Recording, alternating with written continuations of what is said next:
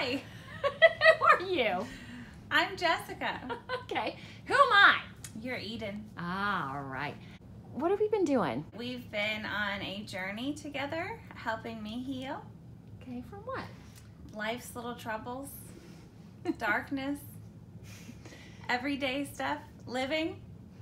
Okay, which is what? Do you mind telling what you've been through a little bit? Absolutely. So, my darker parts are addiction, grief.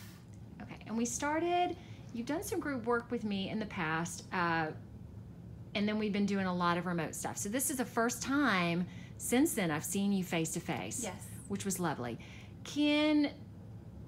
Now that I'm doing more remote stuff, can you describe that a little bit?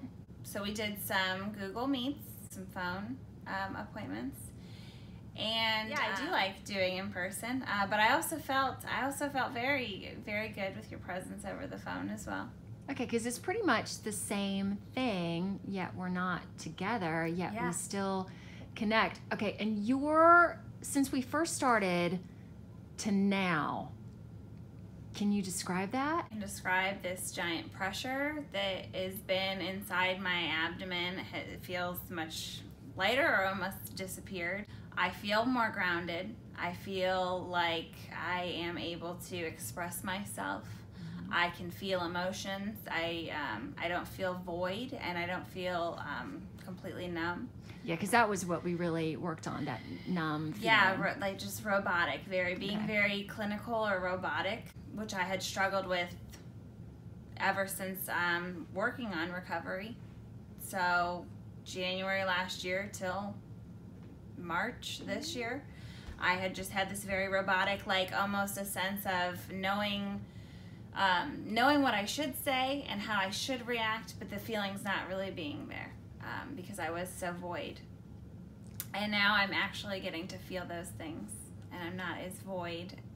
It still happens, that was my survival technique for a long time. Yeah. To just kind of shut down and, be this mirror image of what I was supposed to be, how I was supposed to act. I feel as though I've taken off the mask and I get to be a real person. I get to be me.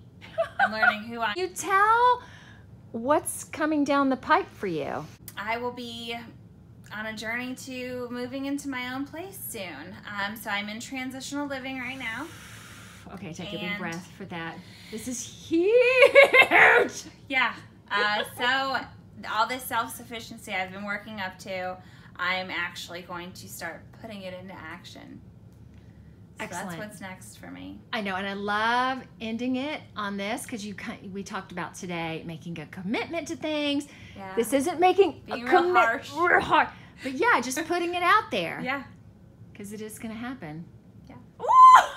Thank you. Thank you.